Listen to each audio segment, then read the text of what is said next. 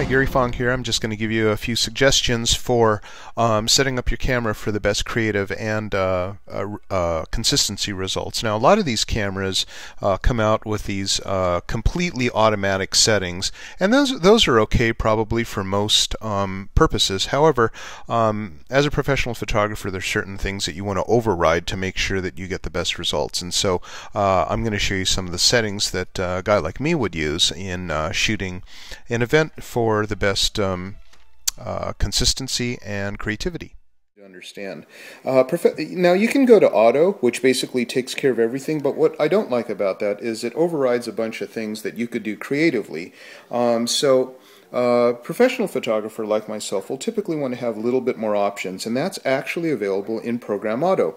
So we'll go to Program Auto, and I'm going to go to Function key here. Now this is really neat. This is the shooting function meter, and then the first thing I'll do is I'll go to Creative Style.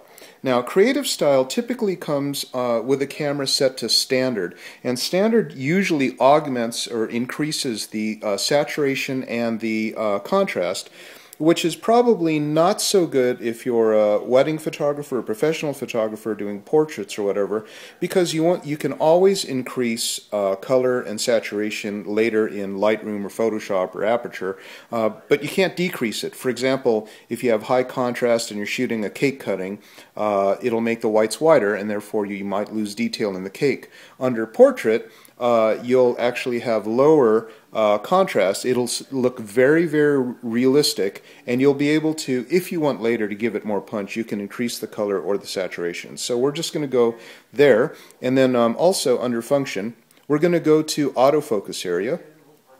And, oh wait, I'm sorry, no, we'll go down to metering mode. This is really important. Autofocus, of course, is just a complete personal choice. But let's talk about multi-segment versus, this is called center weighted, and this is called spot. Now we want to avoid spot in most situations unless you're in, like, say for example, severe backlight, and then even then you got to keep in your mind, put a sticky note on your head or something like that, that you're on spot, because spot is dangerous. What happens is it'll only meter the center. So say for example a person's got a black shirt on, that spot meter is going to go right in the middle and then take that black shirt and try to turn it middle gray, which is the average exposure that it wants for a photo, and that's no good. If we go to center, it's kind of the same thing, where the center third of the meter will be more looked at than any other part of the image. And so if you have, say, someone with a white shirt, it'll look at the center and say, ooh, this white shirt should be middle gray, and so therefore we're going to darken the whole thing and make the faces too dark. Multi-segment is very, very advanced. It's an evaluative system where the camera tries to figure out what you're going to do. Now, it's not perfect in all cases, but it's perfect in a lot of cases. And especially when you have low contrast, low saturation, multi-segment is going to get you most often the most pleasing overall results. Now, with regards to the flash, let's see, white balance. White balance should be on auto most of the time because it's really good for Sony. I'll talk about custom white balance in just a little bit. And so that's basically it. Now, as for ISO, we like to keep the ISO at, let's just see if I can get to it here. Let's see, image size, that's completely up to you. Oh, color space. That's an interesting topic there.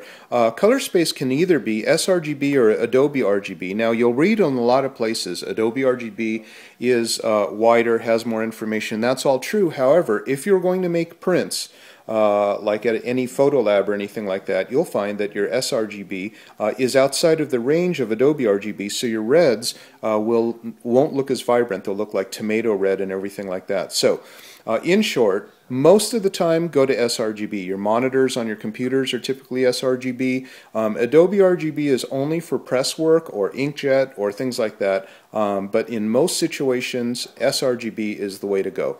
Now, for your ISO, we like to be indoors at 800. Outdoors, we'd like to be at 100. And the reason is because outdoors, we like to have a lot of, if you have a large aperture lens or something like that, it'll give you more depth of field or more selective focus. And then it's also much safer. Now you could put this thing on ISO auto, but that's probably not that great of an idea, because what it'll do is it'll go for a safe standard and won't be as creative. ISO 100 is what I shoot when I'm outdoors. ISO 800 is what I shoot when I'm indoors. And 800 on any camera that's newer than 4 years old is pretty noiseless. And the benefits that you get from shooting at ISO 800 are that you get faster recycle times on your flash, you'll get less camera shake on your camera, and you'll get just overall a much more pleasing photo if you're shooting flash. Now on your flash, this is the Sony HV model, we want to put the mode in TTL, and then this is TTL. Let me just turn the light on so you can see it better.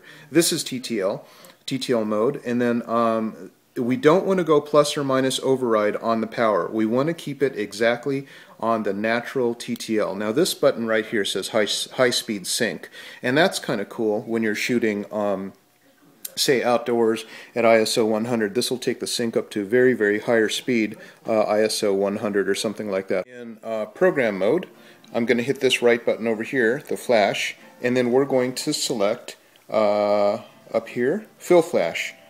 Fill flash is great for this, and when you have the flash on, of course. So just go ahead and go like that, and you should be set. Now, I want to explain to you this amber test light here. When I take a picture, watch this, it will blink green 3 times and then go back to amber. Now that blinking 3 times is your TTL verification light. It tells you that the exposure is okay. So if you're shooting a wedding and you're shooting group photos or something like that, and it looks dark on the screen, beware, it might be just that your screen's turned down to dark.